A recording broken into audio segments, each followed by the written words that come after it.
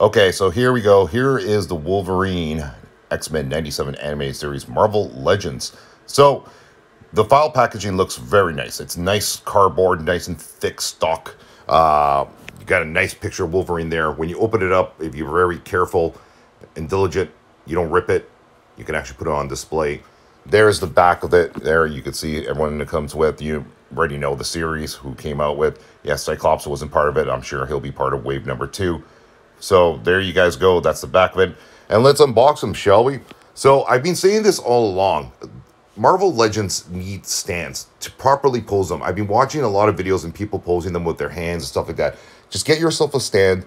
And I can tell you right now, you can do a lot of cool flight poses and really get creative with posing with your Marvel Legends figures. I don't know why they don't. Look at that. See what I mean?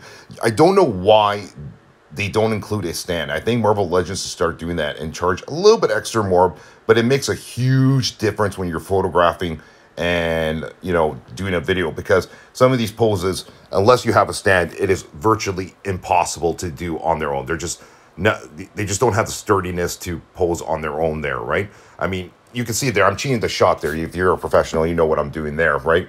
But again, this is a cool figure. Honestly, the colors on it, they nailed it. For what you're paying for, I'm actually very happy with this one. It's definitely an upgrade over the Wolverine that came out years ago, the yellow-blue one, where the colors are just, you know, they're okay, but they weren't vibrant, the typical yellow-blue. And I think, you know, Hasbro realized that they're like, you know what, let's get, you know, the yellow-blue Wolverine that everyone's accustomed to.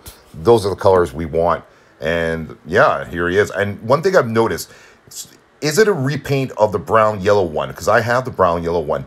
It kind of is, but I've noticed with this one, it was easier to stand him, and he wasn't as floppy as the brown-yellow one that came out a few years ago, that part of the retro series. There he is, unmasked. Cool. They did a really, actually, to be honest with you, they did a really good job with the face sculpt. This is actually very well done, especially for Hasbro. That is a nice Wolverine Logan face sculpt. Look at that. Really well done. The sideburns, they got the hair there. Again, for what you're paying for, I think you're getting your money's worth definitely with this figure. No doubt about it. There is with the cowl there, pulled down on the back of them there, so you can pose them like that. But they totally nailed the look of this one.